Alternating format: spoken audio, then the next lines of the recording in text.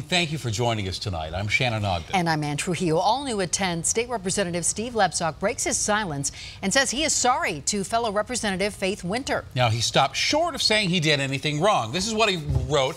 I am sincerely sorry for offending my colleague. And then he goes on to say, I do not remember ever saying anything inappropriate. Well, Liz Gilardi joins us. You spoke to Winter hours after she went public with her story of sexual harassment. She's offended.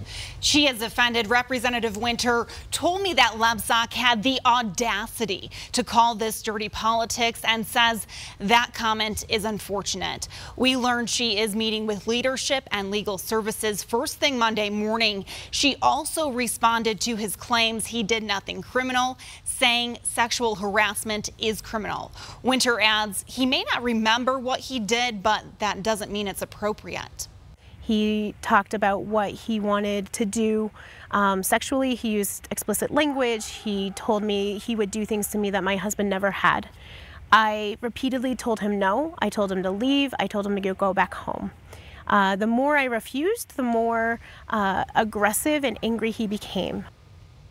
And tonight there are more calls for Lebsock to leave office. The House Speaker says if it's true, he should resign.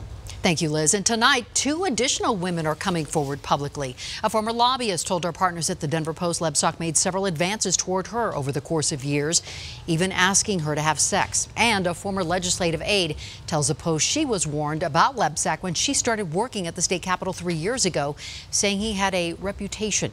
She says he reached over and undid a button on her shirt at a political event and then said, "That's better."